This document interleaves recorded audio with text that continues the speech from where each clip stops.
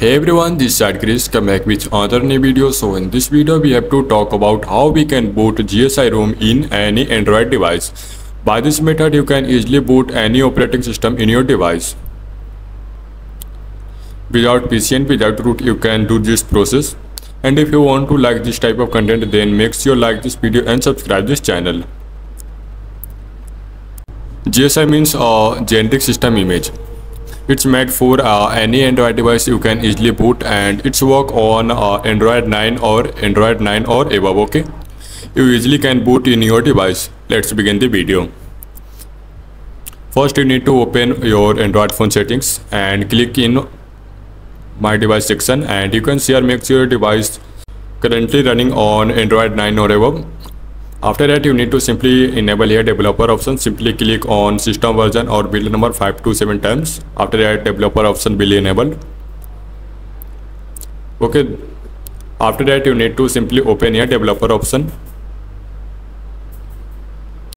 Also you can see here DSU loader also available by default. You also can boot GSI ROM in any Android device. Okay, you can see here 2 GSI package available here. You simply download and you can simply boot here. Okay, for boot any third-party GSI, simply you need to download here at some applications and also download GSI image file. I already download GSI image file. You can see here it's Flyme OS. Okay, after that you need to download here some applications. First application's name is DSU loader APK. Okay, its size is approx 5 to 7 MB maximum to maximum. Okay, you need to simply download from F-Droid. You can see here its icon DSU loader. Okay, simply scroll down and you need to down. You can see here its size is approx 5 MB. You need to download this application in your device. After that another application's name is Shizuku application. I will also provide the download link on my Telegram. You can easily download from there, and also you can join my Telegram for latest updated.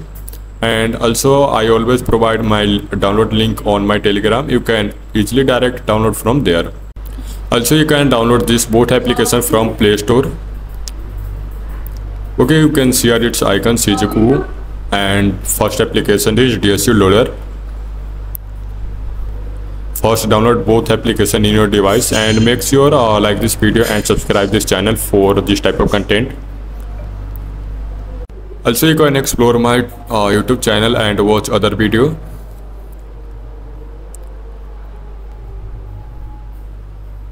Okay, simply download this application first.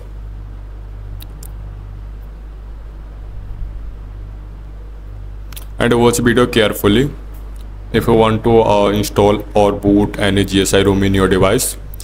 After that install this Shizuku application. And another applications you can download here Jet Archiver for extracting JIF file to image file. Okay, after that you need to if your GSI ROM in zip file, you need to extract out its image file. You can see here. You also can extract and also can click on view. Okay, simply I can simply click on view. After that open this folder. Okay, you can see here it's a image file appear here. Simply you need to copy this image file in your device. In another folder you can see here I simply extract out this image file from JIF file.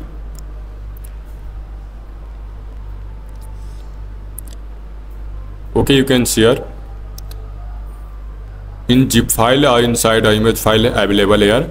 Simply I extract out this image file in my device. After that simply open this Shizuku application in your device.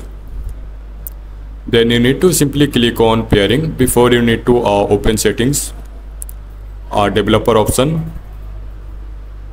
You also can enable developer option by typing build number or system version 5 to 7 times. After that open developer option. You also can search developer option in search bar. After that enable here wireless debugging and USB debugging.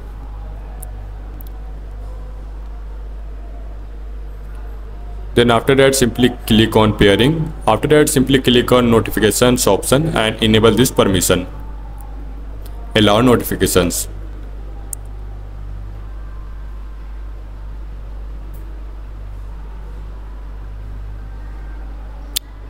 Okay, after that this type of page appears. Simply click on developer options, or you can manually open developer option here.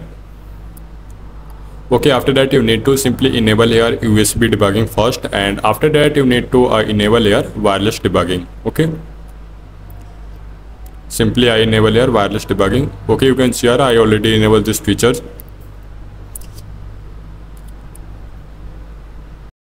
After that simply click on pair device with pairing code. After that this type of notification appears. In your case notification app not appear, simply restart your CGQ applications, and after that open CGQ and click on pairing. Okay, after that you will redirect to developer options, and after that this type of notifications show here. Okay, you need to simply put this code in your notifications. Okay, after that simply click on this type of send option appears here. If you not find send option, you can back this video 5 to 10 seconds and you can notice my thumb. Okay, after that simply open here CGQ applications, then simply click on back. After that simply click on start button, then click on developer option, and you need to simply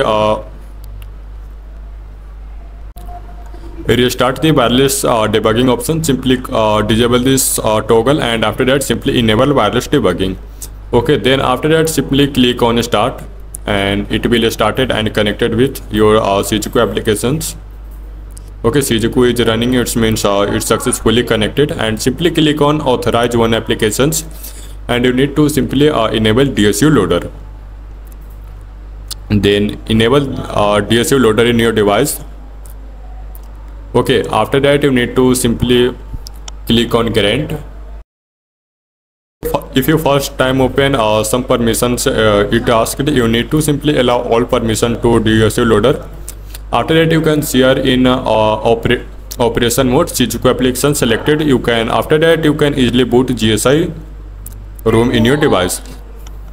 Simply click on select a file. After that select your image file of GSI ROM, then click on install. You can share user data. Okay. Also you can type manually here user data according to your choice. Simply I put here user data approx 15 GB. After that you also can put same user data. Okay, after that simply click on install. It will preparing installing file. It will take about 5 to 10 minutes for installing and preparing. Simply wait here.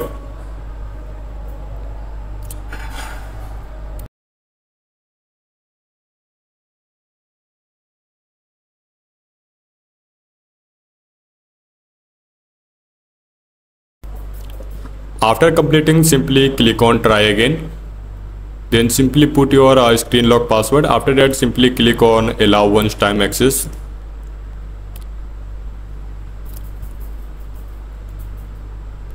And simply wait here. It take about 5 to 7 minutes in maximum to maximum. Open your notifications and simply wait here. Wait for completing this circle.